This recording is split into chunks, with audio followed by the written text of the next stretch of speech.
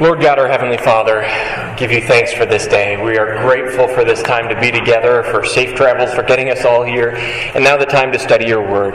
Bless us as we dig into the text of Scripture, that we might grow in our faith and our knowledge, our understanding, that you would be glorified in our time together today. All this we pray in Jesus' name. Amen. All right. I think today we're finally going to wrap up chapter 2, verses 1 to 10. We've been here for quite some time. I think this is the 4th week, maybe we're in this. Mostly, I think we just have to hit this last verse, verse 10. They asked us to remember the poor, the very thing I was eager to do. And just as we were letting out, there was a question, does this have any implications or anything to say for us today about our giving habits? This was the Jewish community asking Gentiles to take a collection for the poor, specifically the Christian poor in Jerusalem.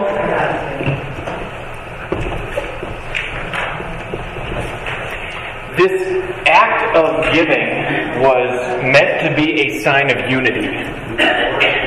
This was a bunch of Gentile Christians gathering together to support a whole bunch of poor Jewish Christians. And so, in giving, they were saying, hey, we're part of the same group. We're in this together, even though we're divided by time and space and even divided with resources. We're seeing this together. So, I gave a very quick answer last week. Yes, this has implications for how we give and how we use our finances today. But let's think about that a little more. How else can you see maybe our giving as a sign of unity?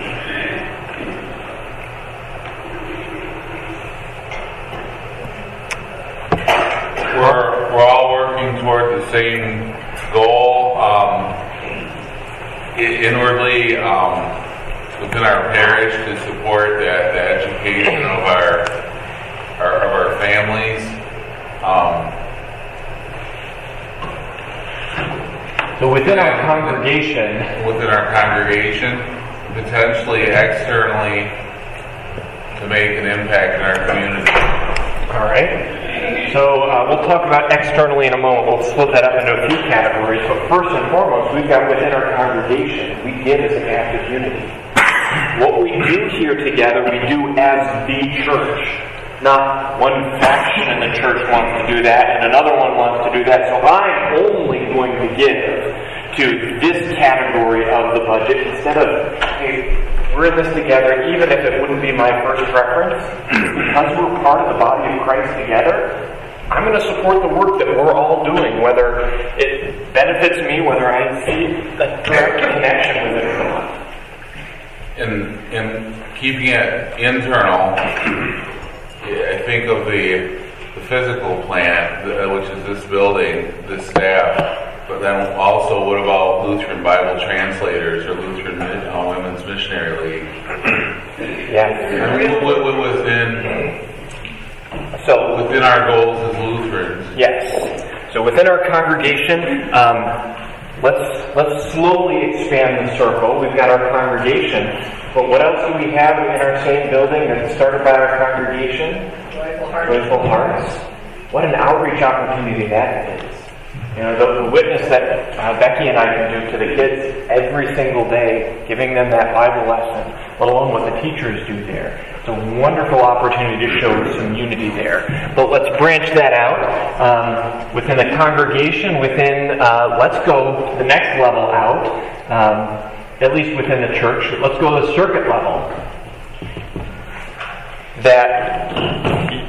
Did you know you give to the circuit? Circuit Mission Council. Yeah, so we've got an organization called the Circuits Mission Council. That's actually the Big Rapids and Manistee circuits join together, and we support 3 different congregations plus campus ministry within our circuits. So even though we are not directly benefiting from any of that, we are giving to support the work of the church in that wider sense. You're also giving to the circuit by saying, hey, Pastor, we think it's valuable to go to those circuit meetings once a month.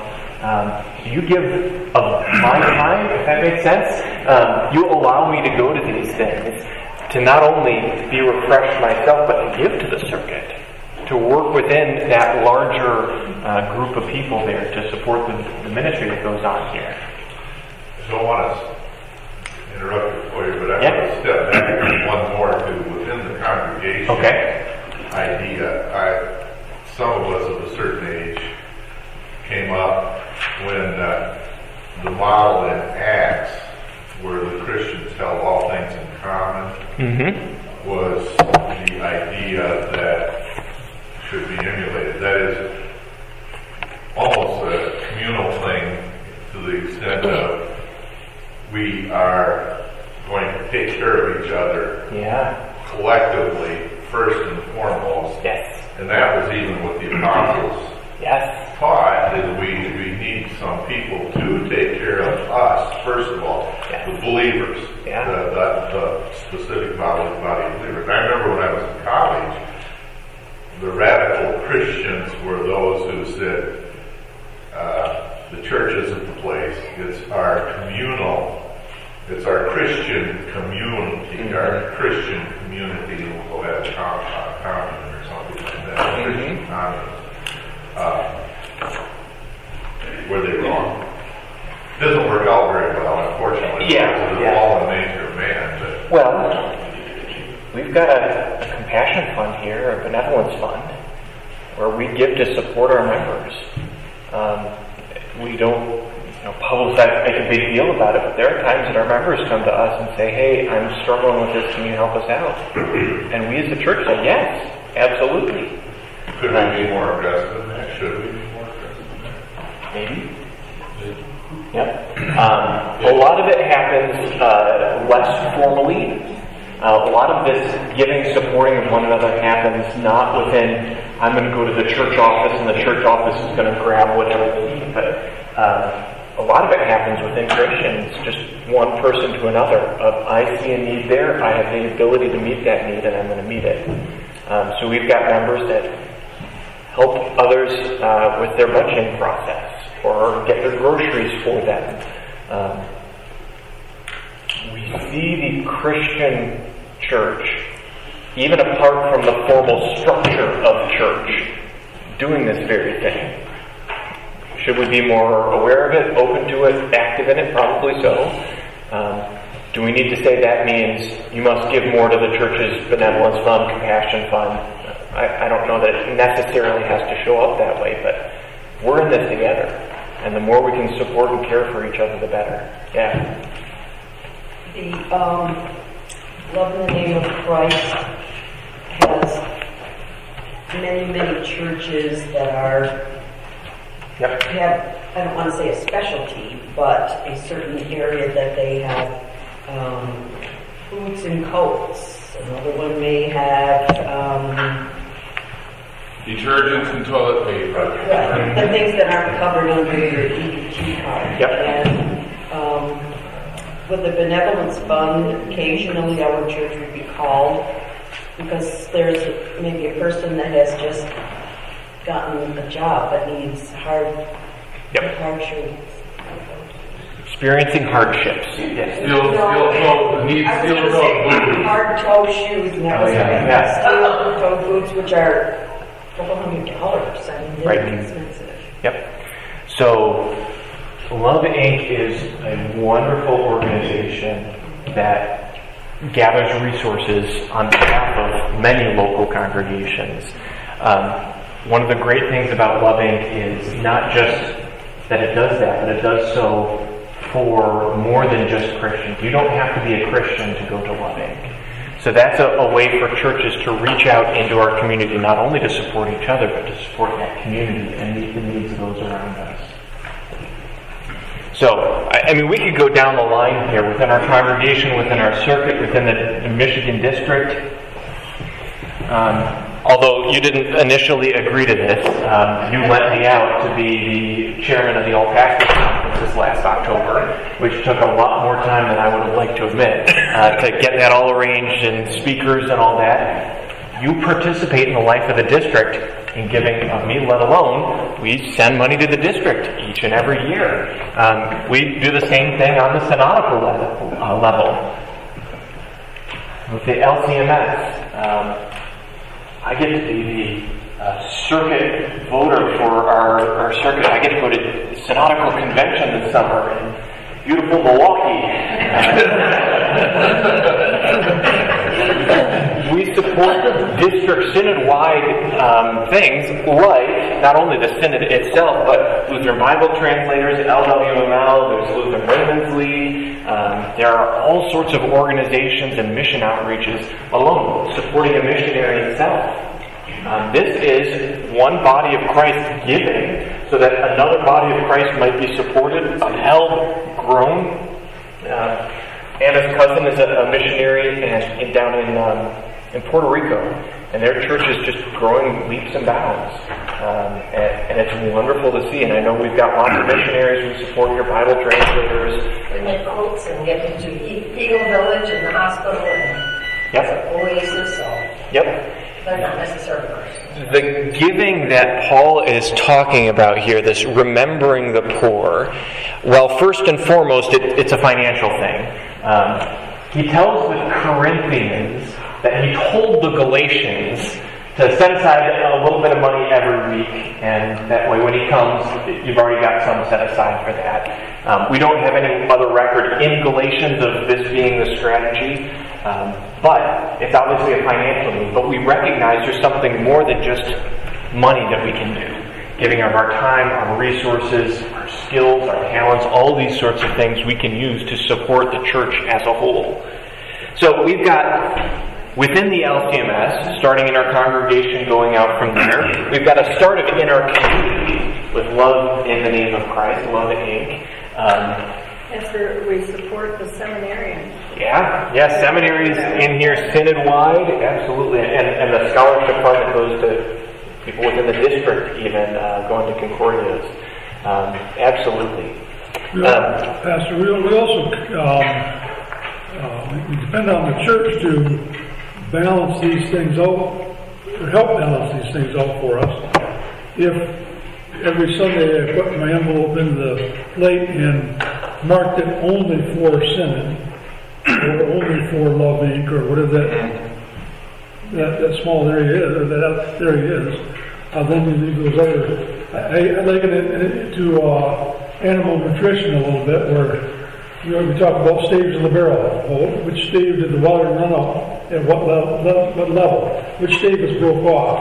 Well, if we're not showing that whole barrel up, we end up running water out in one direction and not taking care of home business at the other. So there's always that balance. So, general fund is a safe way to go because some of those things are metered out, but then you have those other pockets to take care of. Absolutely. The thing is, we can fragment our giving so much that it seems like it doesn't help anyone at all. Because it ends up, if we're giving $1 to 700 organizations, well, that's great. They're each getting $1, but is that going to impact as much as giving one organization 700? Part of this happens within the church scale of we as a church pool together and say, here's some of the ways we can bless those around us. Within our community, we've got Love Inc. We've got this new one, Sleep in Heavenly Peace, that we're doing.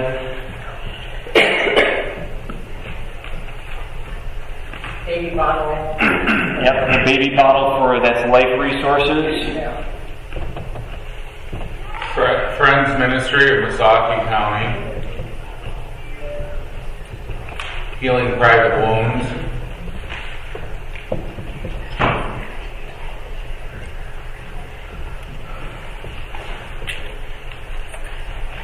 So we give to a whole lot of different organizations. We try to reach out to say, we don't agree with every one of these organizations 100% theologically. Now, some of these are church-based things, and others are just community things that we're recognizing a need. But we're seeing, and this is part of who we are as Christians, that we support one another, we care for one another. It's part of who we are as Christians to support our communities, to meet the needs of those around us, whether or not they're part of the body of Christ. Some homeless shelters will give out meals only after you sat through a church service. I know the rescue mission in Lansing, my church always went there. That was one of our mission projects. We'd get the meal ready while everyone is going through the church. No food unless you hear Jesus first. They do what they do for a reason. I get that. But there's something also to the fact of, hey, we're giving because we're here to give. Now, we're here to proclaim Jesus too, for sure, and that never takes the back seat. However, taking a look at the broader spectrum of what we're able to do together as God's people, as part of the church, it doesn't hurt to say, I don't need to focus on that right this very minute. Let me meet the needs. Let me care for those around me physically so that they can then, listen to Jesus. This would have been a chance to unite the church. They had the divide between the Jews and the Gentiles. Mm-hmm. And could give someone money does kind of open their heart towards you. It's a unifying thing that the Gentiles said to Jerusalem. Yes. Yeah, and so giving is, we often think about stewardship as, we got to give money to the church now. It's fall, so there's got to be a stewardship campaign, whatever it is. And yet, giving can express so much more. That act of unity, that the ability to bless others with what God has blessed us with. Having gone through seminary myself, one of the things that I love to tell people is you see firsthand there the generosity of God's people. How am I going to pay for this?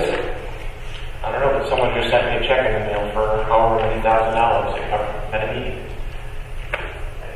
It is incredible to see the church supporting the church.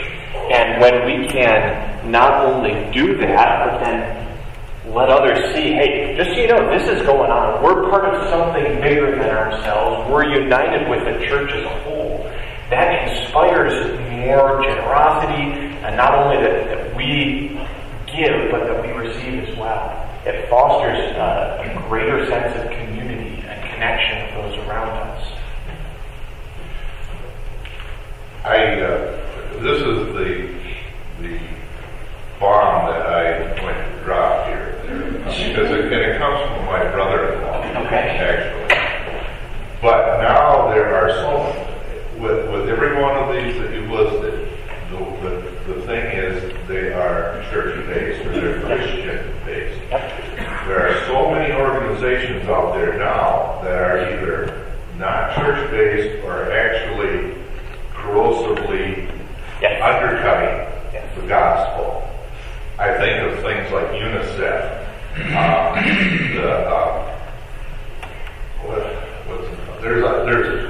I should have taken a list, but there are lots of charities out there that, frankly, the American Red Cross, things like that Christians should not support. My brother-in-law's formulation is this: if you give money to a non-Christian charity, you are simply making someone more comfortable on their way to hell.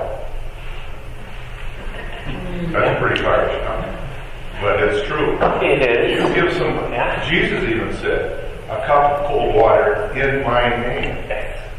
Yeah. And when you get to things like UNICEF that are proclaiming things that are antithetical to the gospel, that are leading people to perdition, Christians should not support those evil organizations. Right. So it involves a level of awareness on our part. We just see the front face of UNICEF. Oh, that's a great organization, isn't it? Here's a poor starving kid. Yeah. But coming with that is a lot of evil baggage. Yes. there are plenty of good Christian organizations, and Christians have to be discerning in picking what they support. There's my speech. There you go. Well, and it is also possible to have an organization that's not Christian, but it's also not anti-Christian. Right. To be... That should be on the bottom of your barrel, too. Yeah, exactly. Cold water has got to be in Jesus' name. You talk about any sort of caring for neighbor type program, and chances are there's a church active in it somewhere that could use funds. I'm afraid to be on the inside of even some of our local churches, having to look at some of these local groups. I can't give to some of them anymore. Because I know they're not Christian, and many of the people there are antagonistic to Christian values. So this gets back at extra organizations giving to the congregation is one thing. It's another to, I see you've got a need, I'm going to meet that need. To actually know someone, to interact with them, to be able to speak to them and proclaim Christ to them and say, hey, I love you, Jesus loves you, and we're going to take care of this because He's taking care of me.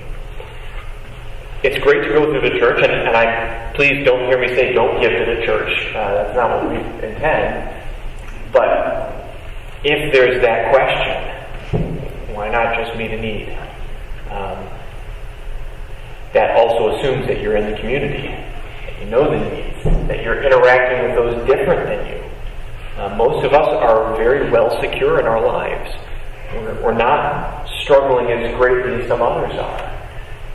So to be present in our community amongst those who are different than us gives us this opportunity to proclaim Christ, to proclaim our Christian unity. The other question I've not touched on yet within this is, what about cross-denominations? Should we give to support the Salvation Army, say? They've got a different set of theology than we do. Is it Christian? Yeah. Where's the line? Well, should we support the Mormon Tabernacle Choir? They got great music, don't they? Some of the same hymns we sing. Why not? Well, Mormon Jesus is not Jesus as we know Him. It does take that level of awareness, and we do need to be aware of what we're giving to, what's the purpose. Yes, it meets a need, but it also must point to Christ. This is, remembering the poor within the church, these Christian saints in Jerusalem.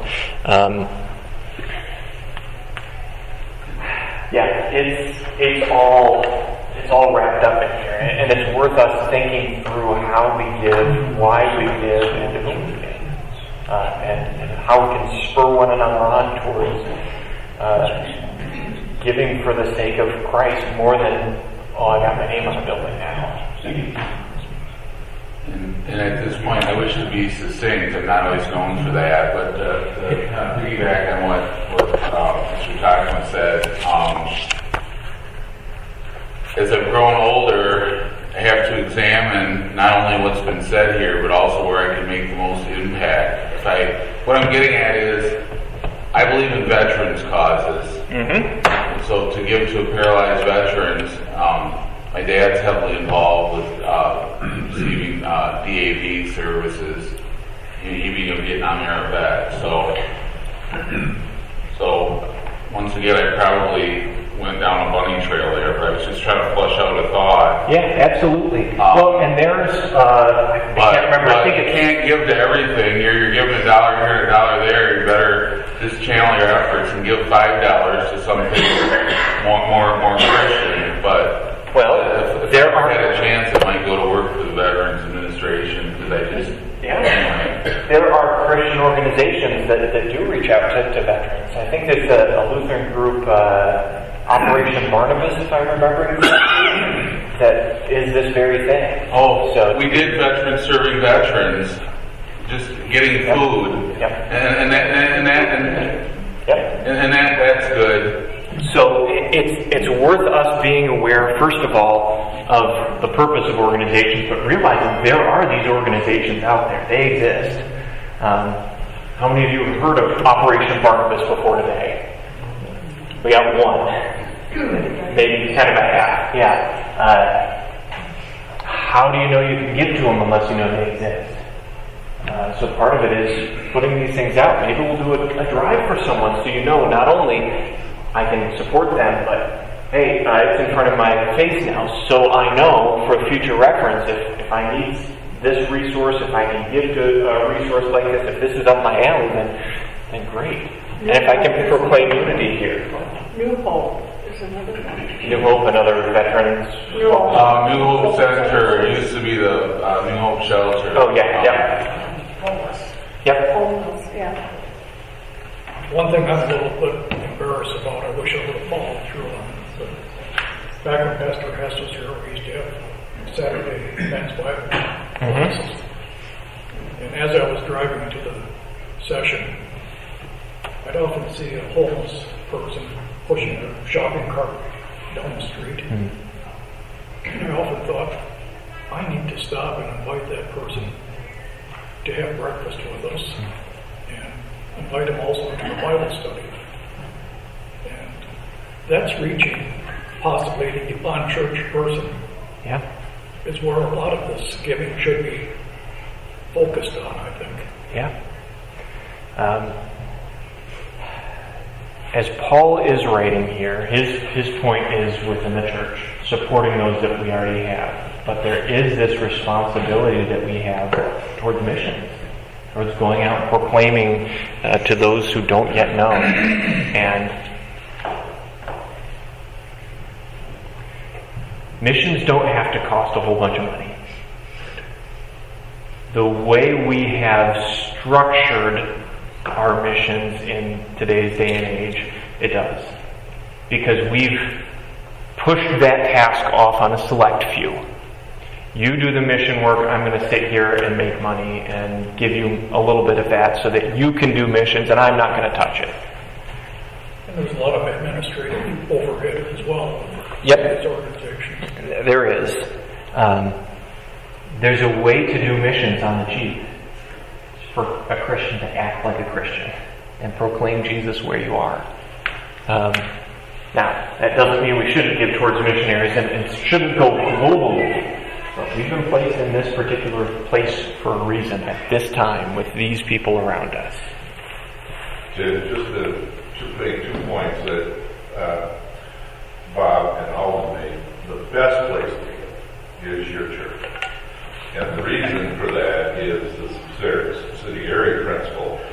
The money you spend, or if you're going to give to other local, make them local. Yeah. The further you get, and this is true in government too, the money you spend in a local government is accountable.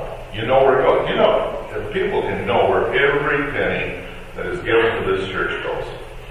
It's completely transparent. If you go further out, and then when you get to the big ones, you have no idea where that money ends up, whose pocket you're lining.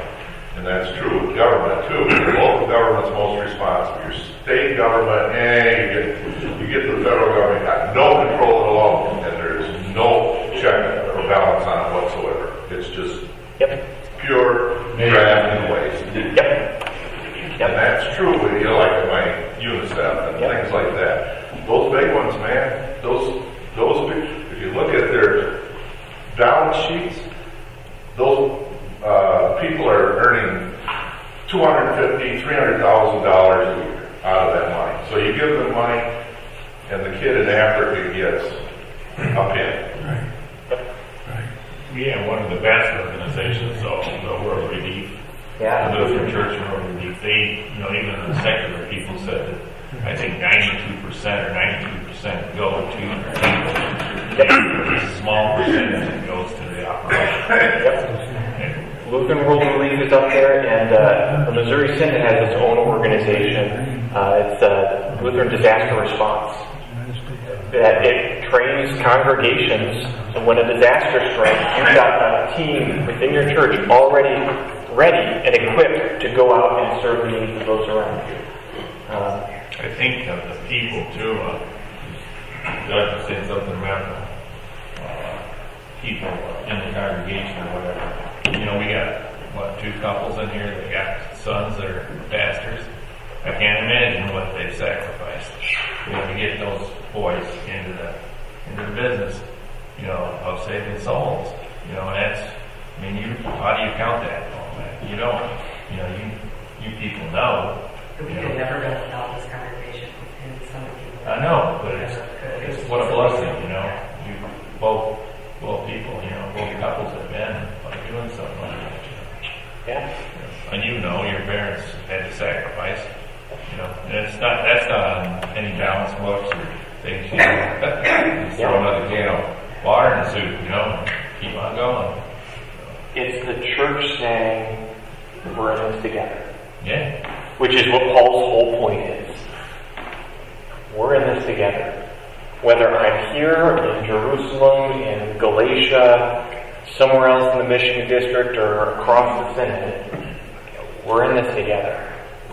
And if we can support and encourage one another by giving gifts, by blessing others financially, keep them blessed, what a testimony that is. If I can give away my money and say, God's going to be at work among you here, and we're behind you in this. Because that money doesn't just show up as the numbers in the bank account. It comes with prayer. It comes with awareness. It comes with relationships and accountability. We're in this together. We're all part of this body of Christ. This is to say nothing about maybe the more direct applications here of cross-cultural ministries. Poor congregations, maybe ethnic congregations. I know my home church in Lansing has a thriving Hmong ministry that they share the space, help support, pay for their pastor, because we're in this together. There's a specific community there that can be produced.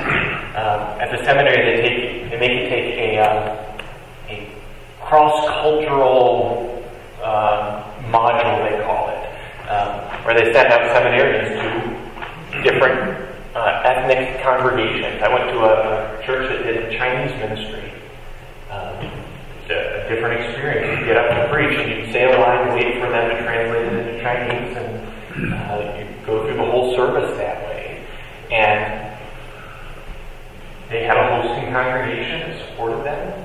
Seminary sent students to support them and bless their ministry.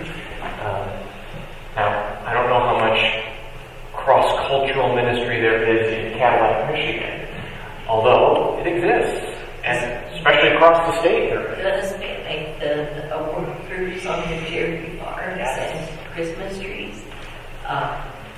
And that's to bring us to speak Spanish so we can invite, because I would say that's our biggest cross-cultural.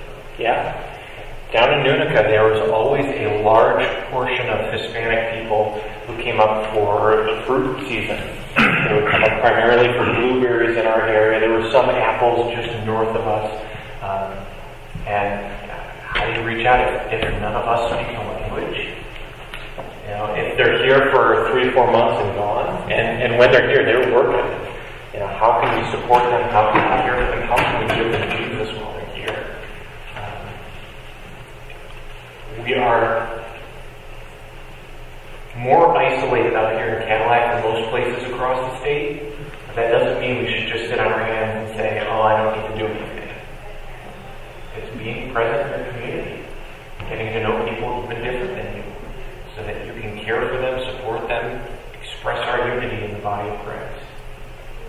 And it's that local. We're meeting those around us, the needs I'm aware of, the needs I can meet, and I can have a conversation with someone. Tell them about Jesus. Any other thoughts on this one?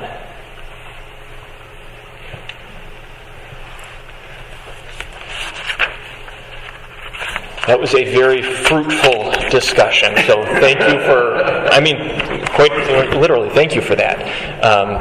I am grateful that we can have these conversations. So, that all being said, we can finally move on to the next section here. Galatians 2, verses 11 through 14. And after that nice fruitful conversation, we get into conflict. Isn't that fun?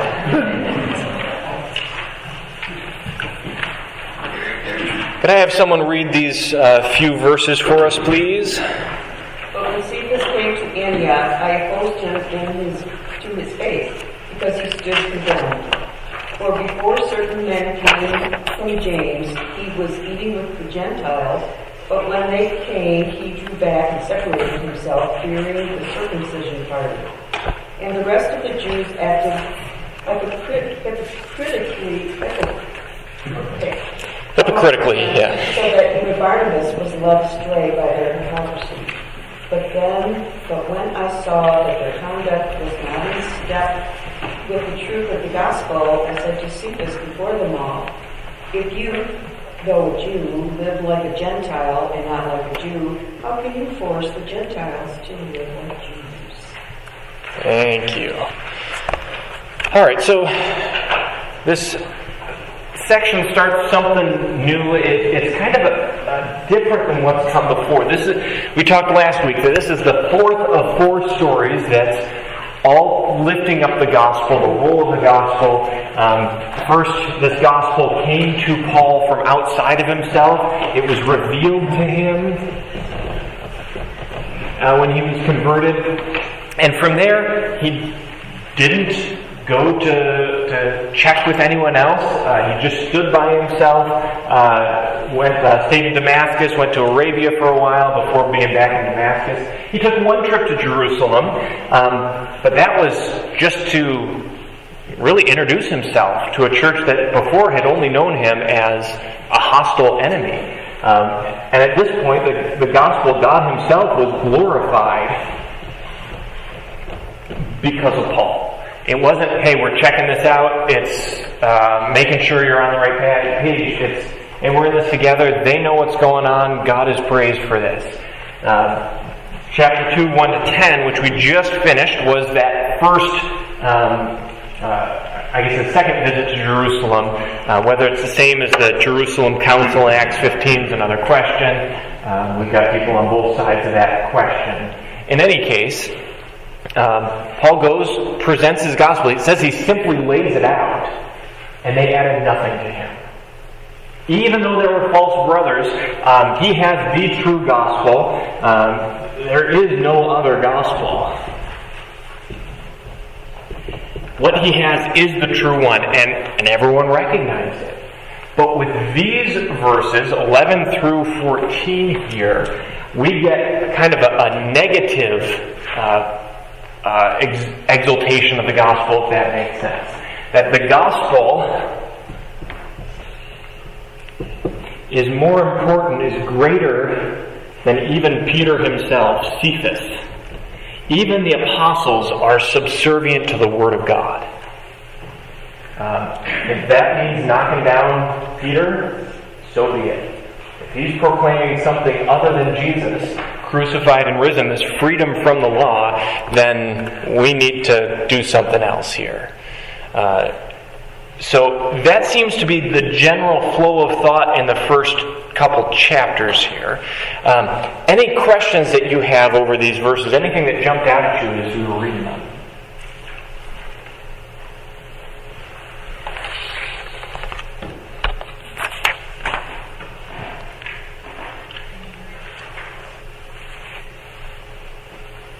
Yes. Is there any special content in when it says Peter was eating with the Gentiles? Mm-hmm.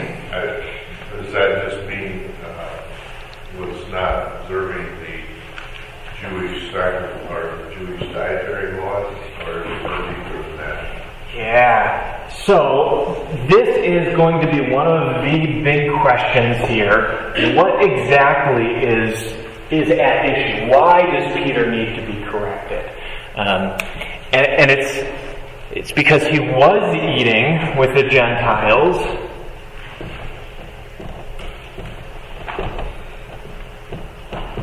Some folks from James came, and he withdrew so that he would only eat with Jews, with those who were circumcised. The conversation so far in the book of Galatians has been about circumcision, those who are circumcised. And yet it seems to be the issue here at least starts with eating, with the dietary stuff. So this would be eating kosher. Only one kind of meat at a time, no meat and cheese together, no pork, and there's all sorts of rules about what you can and can't eat within the kosher system. We talked about it a few months back as we were in the small catechism. We spent some time in 1 Corinthians as Paul had to really correct them for their celebration of the Lord's Supper. Do you remember how that all played out? How did Corinth usually celebrate the Lord's Supper? They ate. So, it was not just the Lord's Supper,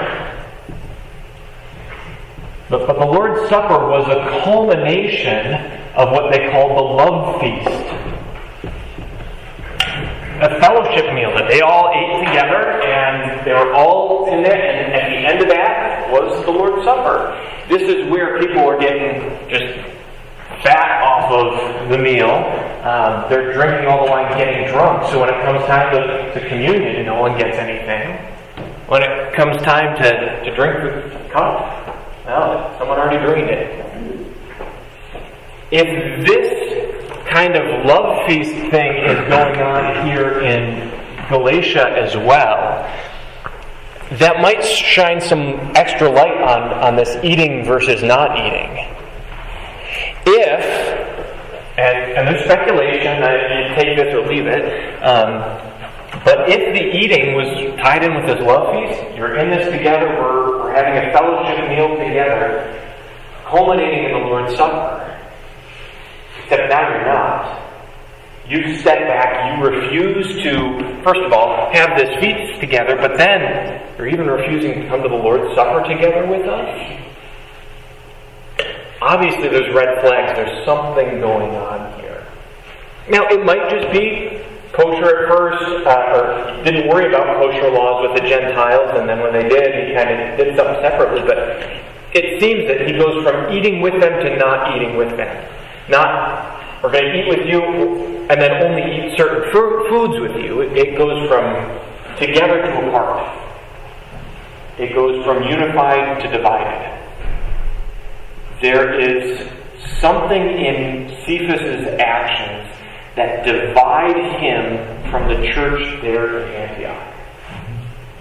Now, exactly whether it's kosher, whether it's the love feast, Lord's Supper, something else entirely, it almost is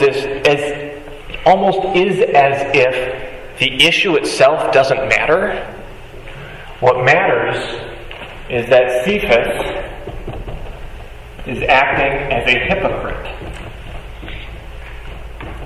which seems to be the charge that Paul levels at him throughout this text, these verses. He drew back separated, fearing the rest of the Jews acted hypocritically along with him. Even Barnabas led astray by their hypocrisy, as we'll continue in next week at least with the rest of chapter 2. Paul just lays into Cephas here, lays into Peter. You're saying one thing and living a different way. How can you call that right? Why do you think Paul does use words for nothing? Why does he alternate between Peter and Cephas? Is it Cephas when he's in here and Peter when he's theologically accurate? We talked about this 3 or 4 weeks back. Paul almost exclusively uses the name Cephas to refer to this guy. Only twice in all of his letters, and it's only in Galatia, in Galatians here earlier, that he uses the name Peter. For whatever reason, Paul liked to call him Cephas. The chances, at least the scholarship says, that when he calls him Peter, he's kind of reporting what others said, so it's a little more verbatim. Maybe they use the name Peter as opposed to Cephas. Apart from that, I don't know. Yeah, it's one of those interesting details here that I don't know entirely what to make of that. Yeah. Since Paul got renamed too, Right? I think he would stick with the name Jesus. Yep, you would think. Yeah, and it's interesting because Paul doesn't get a renaming ceremony either. It's just the book of Acts is going along, and it's Paul, and all of a sudden Saul, who is also called Paul, and from then on they just refer to him as Paul instead of Saul. So it's almost as if he had both names. But yeah, Cephas especially gets Simon renamed Peter. Peter and Cephas are the same word. Cephas is Aramaic, Peter is Greek. Why does Paul use one or the other? I couldn't tell you. This whole thing, this letter and Peter's actions here would have been subsequent to his vision of the blanket coming down with all kinds of animals and stuff like that. Yep. I don't remember the particulars of that. He had a vision, didn't he, that taught him there's nothing clean or unclean or something? I believe that is Acts chapter 11. Let me double check on that. Because Paul is converted in chapter 9. It's chapter 10 of that. There is... Peter is in Joppa, if I remember right. He's got this vision. He's up on the roof in the middle of the day. There's a sheet that comes down from heaven full of all unclean animals. And a voice from heaven says, "Rise, Peter, kill and eat." How can I do that? I've never let anything unclean pass my lips. This happens 3 times. And at the end of each, don't call unclean what God has called clean. And at the end of that, he wakes up from this vision, and he's hearing a knock on the door. It's from a messenger from a bunch of Gentile Roman soldiers, actually. Cornelius is the guy who's further north, and says, "Hey, we were told to come find you, and you're going to tell us about this Jesus character and maybe lay your hands on us and give us the Holy Spirit?" Okay. And it's that breakdown of there is no distinction. All have sinned and fall short of the glory of God. There's neither male nor female, Jew nor Greek, slave nor free. We're all one in Christ. Christ makes this something new entirely. That's not Jew, that's not Gentile. That you can be someone who has been a Jew or a Gentile that's now a Christian. You can still have your identity, your way of life. But what primarily motivates you, what is your core, what makes you part of something new is Jesus. And so Peter here, he should know better. He should know Holy Spirit's for the Gentiles as well. We're in this together. And yet he's acting like that's not true. Again, there's debate as to whether this is before or after the council in Acts chapter 15, where, again, they discuss this issue. Do we need Gentiles to be circumcised in order for them to be saved? The answer is no. Before or after that event, who knows? But Peter knows better. And so, to see his actions here, it really does highlight this hypocrisy going on. He knows better, but he's doing it anyway. Seems like James played a part in that, though. Yeah. So, he stood condemned, for before certain men came from James, he was eating. When they came, he drew back. What's this deal about men coming from James?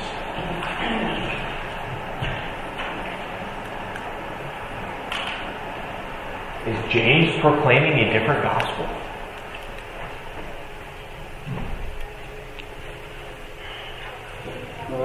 We talked about this last week and maybe the week before.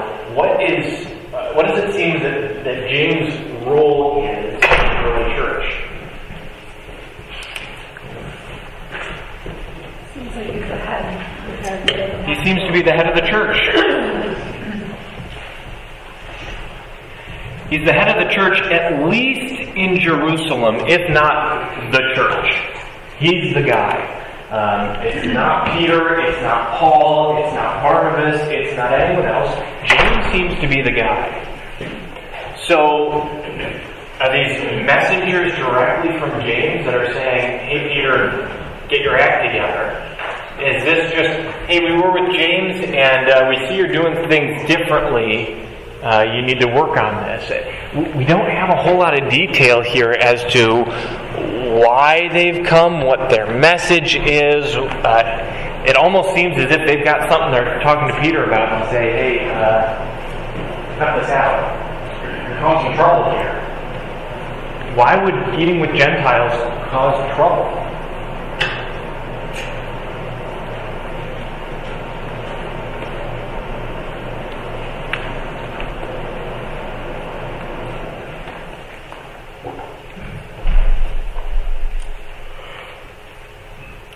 You might have been eating the wrong animal with a cloven hoof.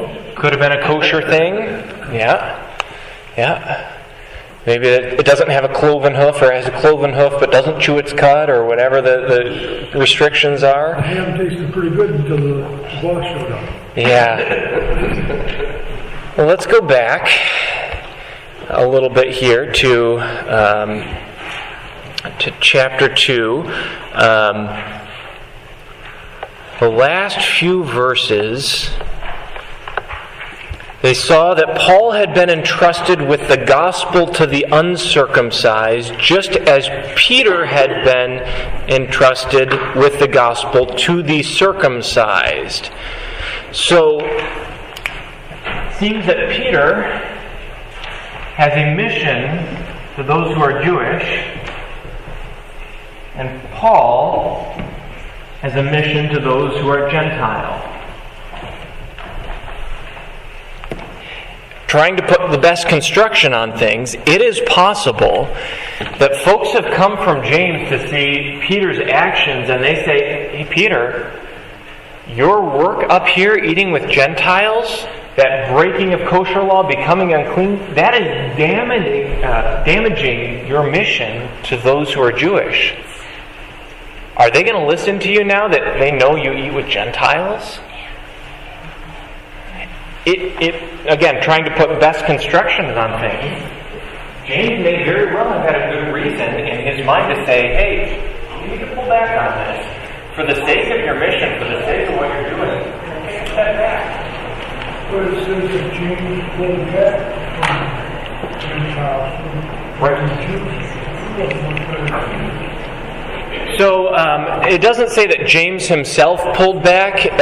It's before certain men came from James, Paul was eating with the Gentiles. That's the he there in verse 12.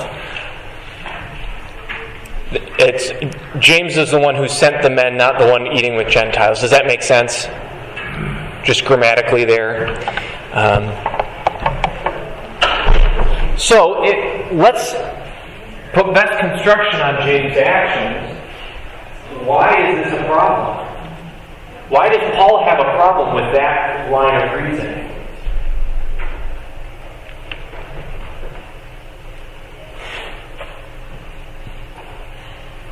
They're not preaching the gospel the way Christ wanted it. They're not preaching the gospel the way Christ wanted it? Well, it establishes like different roles for people or different hierarchies. You got to be circumcised. Right. You're not going to be in the upper class. Paul says this is an issue of the gospel itself. This is not just an issue of kosher or not kosher. What is truly at stake is, do you need someone to be circumcised to become Jewish in order to be saved? By Peter's actions, he's expressing, whether he believes it or not, he's expressing that truth. To him it was just whatever. It's not that fact, that notion. Instead of, Christ is here for everyone who are Gentiles. So they're working out the relationship between law and gospel. Yes. Just like we used to last year. Yeah, absolutely. They're trying to properly distinguish between the two and to say, when do we need one, when do we need the other, and how do the two work together? It seems, at least James is having some questions about this. And Peter, it seems, he goes right along with it. And it's not just Peter. It's Peter It's Peter. So he separated. The rest of the Jews are in this. Even Barnabas is led astray. This is not just, Peter, for the sake of his mission, is stepping back, but he's taking people with him. The rest of the Jews, even Barnabas, is, again, playing the hypocrite. This hypocrisy is not credible. It says, you're saved by grace through faith, apart from your works, apart from your Jewish identity, but that still matters, and you need that in order to have true fellowship with us. That is a problem. Just as it's a problem for us if we say, yeah, you're saved by grace through faith, but you also need to officially join the congregation, vote in the voters meeting, and give to our budget. Now, Christians should be doing these things. We should be part of local congregations. We should be supporting and caring for one another. But if that is a means of salvation, we've got a problem. Even if that is not what we say, it's just how we act. If that's the testimony we're giving by our actions, we've got a problem. It's a matter of the gospel here. How is a person saved? Paul was very clear it's only by Jesus, his death and resurrection, being Jewish, eating kosher, being circumcised, great things. He says in the book of Romans, what advantage does being circumcised have? Great in every way. Because it links you in with a lot of different things of history, of who you are personality-wise. But that has nothing to do with salvation. That has nothing to do with Christ's work for you. We need to be aware of what the main thing is. What is the gospel? And what's good and necessary in other ways, but not the gospel. We got to specify. Where's gospel? Where's law? Where's gospel? Where's... Maybe just the phrase for it is adiaphora. Something that is just indifferent, one way or the other. It's not spoken of. That's the literal phrase here. Is not through, spoken, not spoken through, not spoken about. Do we have chairs or pews in the sanctuary? Color of paint and carpet. What was that? The color of paint and carpet. Yep. The Bible doesn't say one way or the other. If we say church has to have red carpet or green carpet, if you paint the walls any other color, you're not really part of us. We got a problem. We got to recognize what's the important thing. And for Paul, it's this gospel, salvation by grace through faith. There's all sorts of stuff tied up with this. I'm not saying all you need is Jesus Christ crucified and risen, forget the rest of the Bible. That's not what I'm saying here. That's not what Paul is saying. But what he is saying is, what is the core? What is it that shapes the entirety of who we are? And it's Jesus. Life, death, resurrection. That comes first, and that has implications for your Jewish identity, your Gentile identity. In today's sermon, we hear about a Samaritan woman, and there's a Samaritan identity that Jesus supersedes, he replaces. Jesus and the gospel makes all the difference. All right. We'll keep talking about this next week. We are over our time here. If you do have any other questions or comments, write them down and let me know after class or whatever, and we can start there next week. Otherwise, we'll wrap up now with the Lord's Prayer. Our Father, who art in heaven, hallowed be thy name. Thy kingdom come, thy will be done, on earth as it is in heaven. Give us this day our daily bread, and forgive us our trespasses, as we forgive those who trespass against us. And lead us not into temptation, but deliver us from evil. For thine is the kingdom, and the power, and the glory, forever and ever. Amen.